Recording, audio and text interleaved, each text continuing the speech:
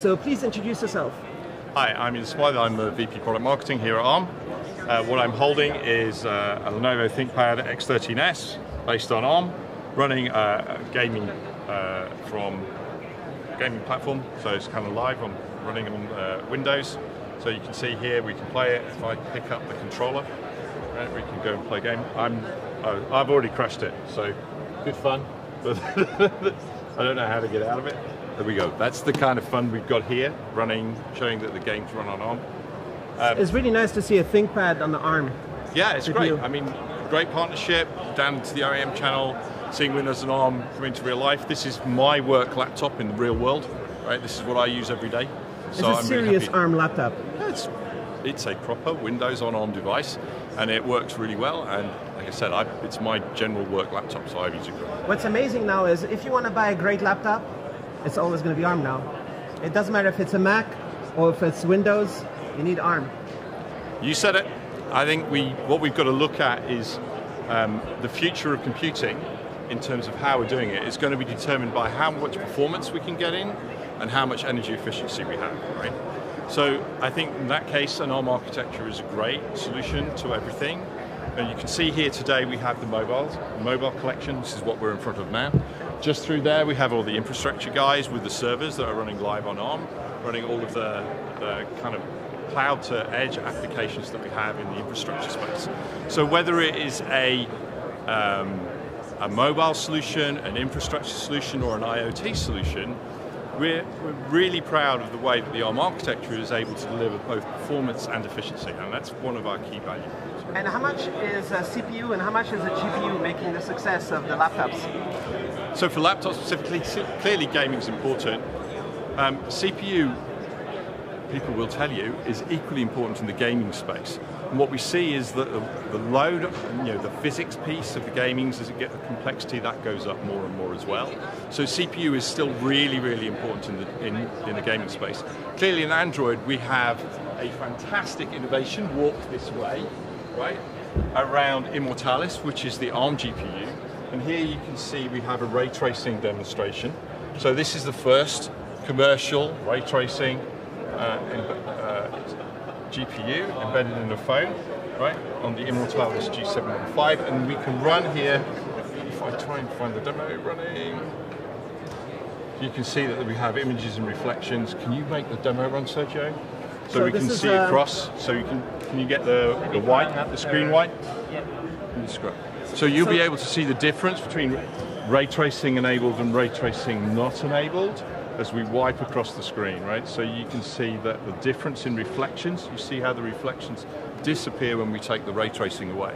So this is the kind of capability we are now taking this feature set from what's been traditionally a mobile gaming space, bringing that into the mobile space. And this is part of the fun that we're trying to do here. It's really making gaming exciting again in the mobile space. It's fantastic. So in the last decade, there's been a lot of improvements in the whole GPU space at Arm. Yeah. I mean, we've invested hugely into the GPU space. Immortalis that we launched last year, leading brand. We've seen the reviews for the GPU. It's leading in performance and efficiency in many of the benchmarks that we see in the entire market in the mobile space, which is really incredible, and we're super proud of the Immortalis. Can you check more of the Windows on Arm stuff that's happening in the booth here? So right here we have, this is a Chromebook. It's a Chromebook running on Arm. This is an amazing Chromebook. Yeah, it's fantastic. With a nice MediaTek chip. Correct. They can get to really good price. And fantastic price performance. Great performance. And if you hear, this is the Windows Dev Kit 2023. So this is allowing genuine developer opportunities now in the Windows ecosystem, right? Little box made available by Windows, what was previously known as Project Volterra. So that's this box here. It's powering this, and it really provides native development capabilities on Arm for the whole of the Windows ecosystem. And this is just the brilliant step we've made together with Microsoft. The investment that Microsoft have made in this and the investment that Arm have made in this is fantastic. We're super proud to partner with Microsoft to make this happen. It's just been brilliant. Is this like a development platform also? So the idea is you buy the box, right? And you buy the box from Microsoft, you add whatever kit you need to displays and stuff to make it work, away you go.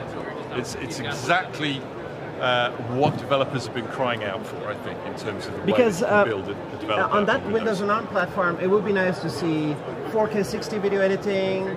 All the professionals, they want to do a bunch of stuff in graphic design and all this stuff. It all needs to be supported. So there's a lot of work happening right now to recompile. There's a continuous investment into this space to try and make it work. That, you know, we stand here, you know, best visual experiences run on ARM, defining the future of computing.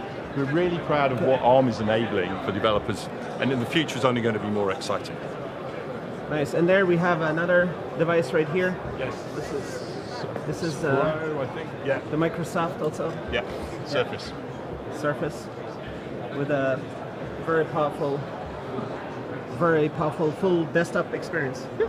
It's good. On a laptop experience. That was my previous laptop, right? So I've gone from that one to the Lenovo recently. I use the M1 Pro. Yeah, that's good. It's just so smooth. These ARM MacBooks. And So this is yeah. a new device from Lenovo Also, that we have on loan. This is really interesting, right? So this is Lenovo Tab Extreme, right? Featuring MediaTek the Dimensity 9000. Yeah. It's on loan for us for the show. It's a great piece of kit. Looking It's at like a home how we're doing theater experience, basically. A crazy display, crazy sound, and great performance. Correct. Exactly. And long battery. Of course. All that. All right, and here's another Immortalis. yeah. It's another feature that's coming into gameplay from the desktop experience. You know, variable rate shading, enabling us to vary the capabilities and the load on the GPU whilst gaming, so that we get the optimum performance for the visual experience for the gamer. It's just fantastic. Nice. Okay. There's so much performance in these little devices. You want to get it out to a huge display to actually use the whole performance sometimes. So it's great when I see smartphones that have a video output, because it's pretty much like a game console in your pocket, but it's hard to see it in everything in a little display in your pocket, right? Right. Okay. I mean, one of the things about the OEMs is the way that they're looking at how you connect devices together. Also, larger form factor displays, right? We've got That allows you to consume twice as much because this folds open. That's also amazing. That's how the OEM innovation is building on top of the performance that we're providing, and we just really like to see this kind of thing, because what ARM is trying to do is we're always trying to provide the right compute platform in the right space to enable people to innovate and build the solutions that they need to build. So my ARMdevices.net website is hosted on an ARM server. So really? Superstar. Servers are all ARM also, right? Yeah. So